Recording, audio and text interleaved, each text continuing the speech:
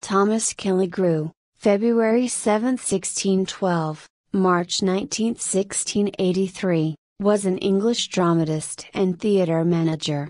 He was a witty, dissolute figure at the court of King Charles II of England. Life and work: Killigrew was one of 12 children of Sir Robert Killigrew of Hanworth, a courtier to James I, and his wife Mary née Woodhouse. He became a page to King Charles I at about the age of 13. According to Samuel Pepys, the boy Killigrew used to volunteer as an extra, or devil, at the Red Bull Theatre, so that he could see the plays for free. The young Killigrew had limited formal education. The court and the playhouse were his schoolroom. Killigrew was present at the exorcism of the possessed nuns of Loudun. In 1635 he left a skeptical account of the proceedings. Before the English Civil War, Killigrew wrote several plays, tragicomedies like Claricilla and the Prisoners, as well as his most popular play, The Parson's Wedding, 1637. The latter play has been criticized for its coarse humor, but it also contains prose readings of John Donne's poetry to pique a literate audience. A royalist and Roman Catholic, Killigrew followed Prince Charles, the future Charles II, into exile in 1647.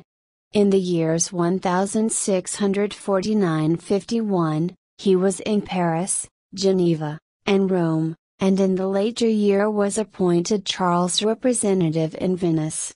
It has been said that Killigrew wrote each of his plays in a different city. Tomaso, or The Wanderer, was written in Madrid. At the Restoration in 1660, Killigrew returned to England along with many other royalist exiles. Charles rewarded his loyalty by making him groom of the bedchamber and chamberlain to Queen Catherine. He had a reputation as a wit. In his famous diary, Samuel Pepys wrote that Killigrew had the office of the king's fool and jester, with the power to mock and revile even the most prominent without penalty. Wikisource logo.svg Diary of Samuel Pepys, Thursday, February 13, 1668.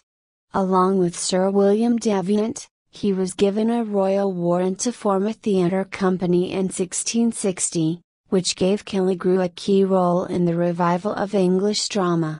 Killigrew beat Davenant to a debut, at Gibbon's Tennis Court in Clare Market, with the New King's Company. Its original members were Michael Mahon, William Wintershall, Robert Chatterill, William Cartwright, Walter Clun, Charles Hart and Nicholas Burt.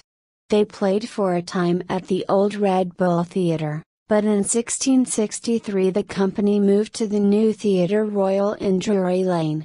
Unfortunately, Killigrew gained a reputation as an incompetent manager. He was constantly in disputes with his actors and had to bribe his stars to keep working for him. Killigrew staged plays by Aphra Behn, John Dryden, William Wycherley.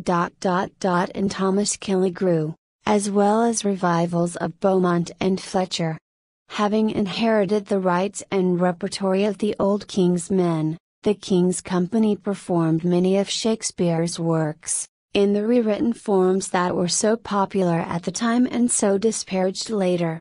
2 Killigrew productions of his own Parson's Wedding, in 1664 and 1672-3, were cast entirely with women.